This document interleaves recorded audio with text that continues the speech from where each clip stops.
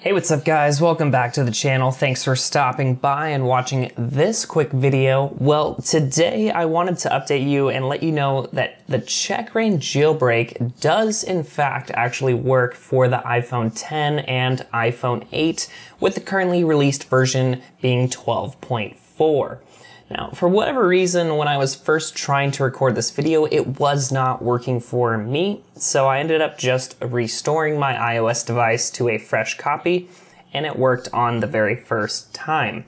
Now, as you guys can see in the background, if you want to jailbreak with the Checkra1n jailbreak on iOS 14.6 like this, you have to have a supported device. This one uses a hardware exploit and supports anything from the iPhone SE, the iPhone 6s that I have right here, all the way up to and including the iPhone 10. So if you have one of those devices, you'll pretty much be able to jailbreak forever. So I'm going to quickly run through the steps on this device right here. Later in the video, we're going to talk about some new developments for a new jailbreak for all of the other newer devices, and also for this device as well too.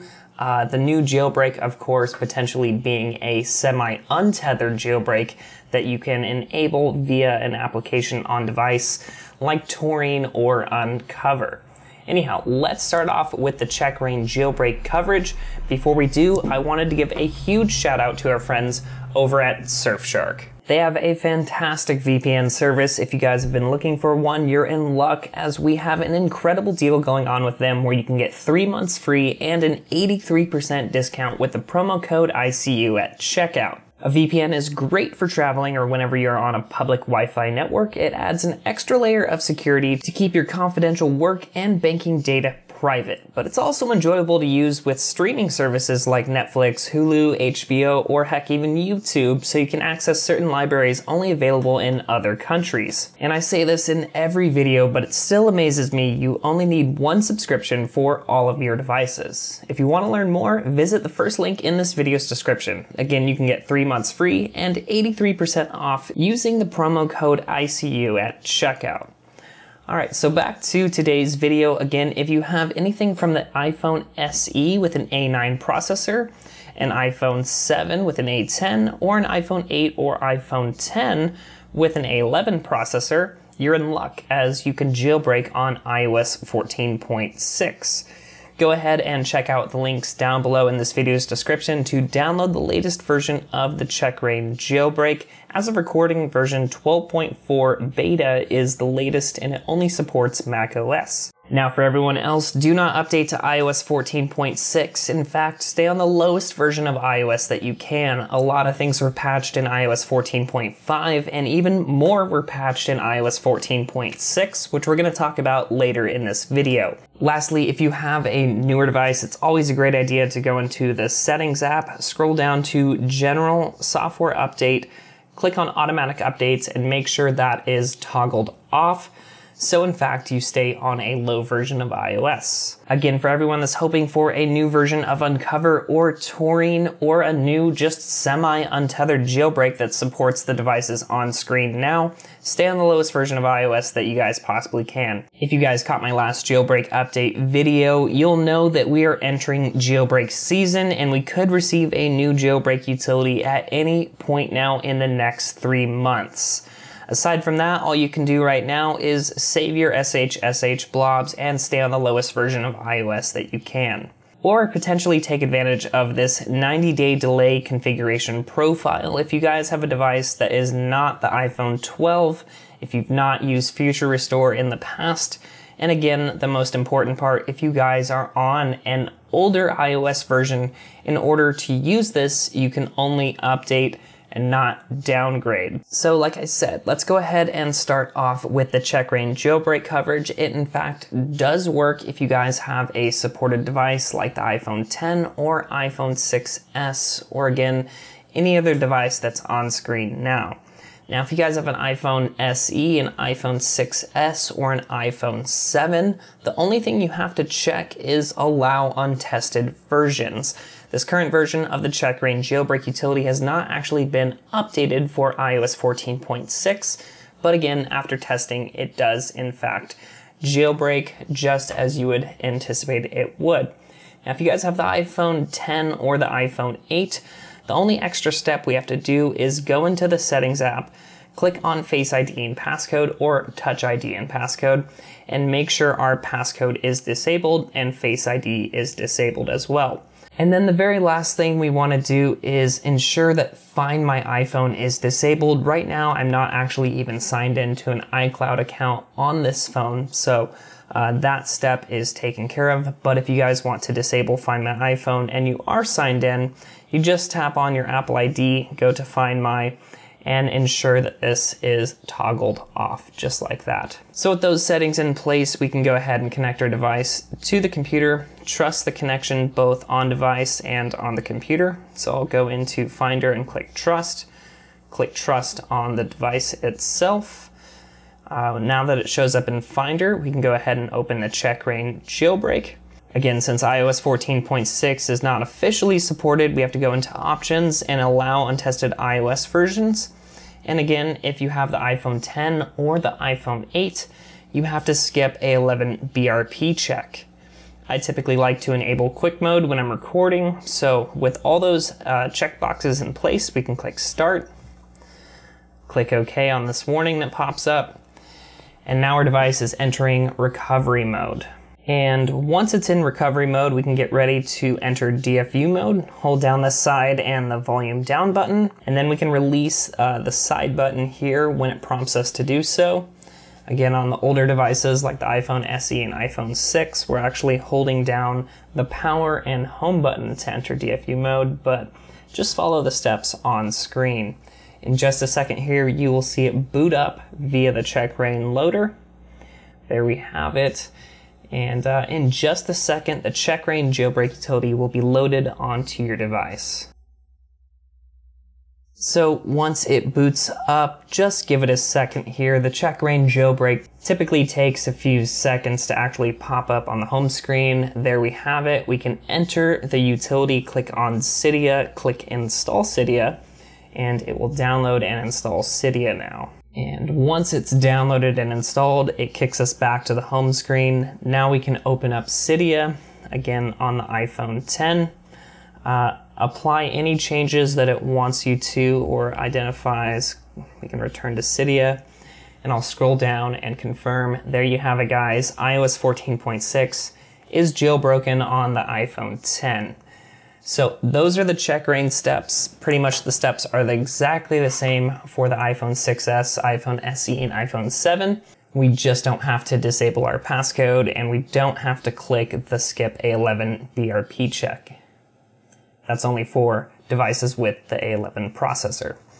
So now let's get to the exciting part. Let's talk about some jailbreak updates for these newer devices. So like I shared in my last video, guys, this is the history of when the last 4 years of the very first jailbreak and second jailbreak utilities were released. Now, of course, Electra and Uncover were typically released side by side. I just chose the first one that came out for the new iOS version.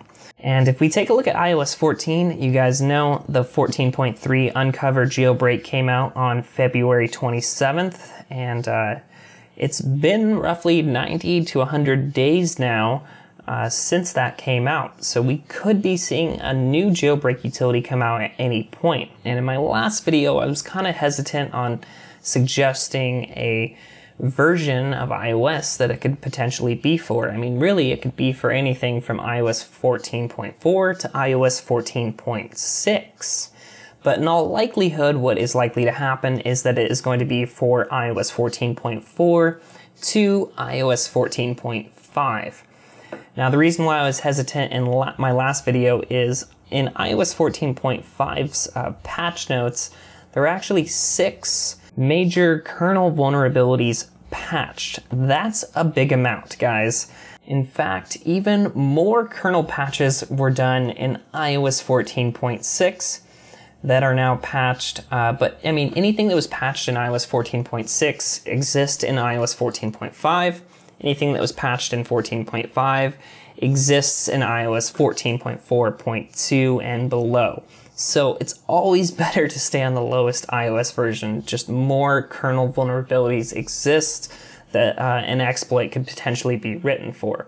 Now, jumping back to the iOS 14.6 patch notes here, one major kernel vulnerability that I wanted to talk about is actually this last one that was reported by Ian Beer of Google's Project Zero. You know, we have a major impact where an exploit potentially could be written to craft a jailbreak from, and it was most importantly released by Ian Beer, who in the past has typically released his research 90 days after it was patched. Lower down on this page under security, we also have this other major patch done by Zero right here. This is another one right here that is super important in the world of jailbreaking, and this could be big for the jailbreak scene. So with those two major patches taking place in iOS 14.6, that means they exist in iOS 14.5. I'm much more hopeful that we can see one of those, if not both, be released to the public. You know, in the long and the short of it, essentially what's going to happen is if they release their research to the public, they're either going to include a proof of concept exploit, or they're going to include all the documentation someone needs to write an exploit for that vulnerability. And with that exploit, when it's created, our jailbreak developers can come along and incorporate that into a jailbreak utility for iOS 14.4 all the way up to and including iOS 14.5. Again, for all of the devices that Checkra1n and Uncover support, anything from the iPhone SE all the way up to and including this year's iPhone 12 series lineup. So any iOS version between iOS 14.4 and iOS 14.5, any iPadOS versions as well, will be able to use the next jailbreak utility, so as long as we get this exploit, so as long as somebody releases their information that they have about these patches. But I hope that gives you a better understanding, guys, of what we're dealing with here, when the jailbreak utility could be coming out, and for what versions of iOS that it's most likely to support. I mean, there really is nothing that has been released. This is all speculation right now, but things are happening, guys. Again, just to clarify, the current versions of iOS 14 that can be jailbroken are iOS 14 to iOS 14.3 with either the Checkra1n or the Uncover jailbreak. Along with all of these exciting developments, we also have a potential new jailbreak utility coming out called Manticore. Now, I'm definitely going to dive in and do a little bit more research on this before reporting on it too much, but it sounds like it definitely has potential.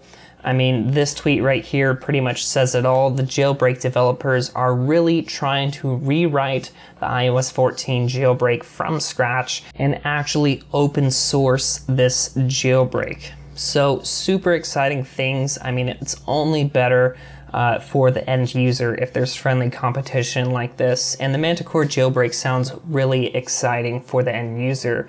It sounds like you'll be able to either choose Cydia or Celio, whichever package manager you want. My preference, honestly, is Zebra right now, so hopefully that will be an option. But the people developing this jailbreak are onto something really good. This team member in particular is working on a WebKit/Safari-based jailbreak for iOS 14.5. Again, this will allow us to jailbreak via Safari, which is absolutely incredible. I haven't seen something like that in quite a few years. Again, all we're waiting on right now is an exploit for iOS 14.5 with everything that was patched in iOS 14.6. I'm really hopeful, guys, that we will see a jailbreak for iOS 14.5 in the next few months. But that pretty much wraps up this video, guys. Thank you so much for making it to the end and for all the support. If you guys enjoyed it, please leave a comment down below and let me know what you guys think about everything that's going on in the jailbreak scene right now. Anyway, guys, thank you so much for tuning in. I'll catch you real soon, but until next time, this is Tony, signing out.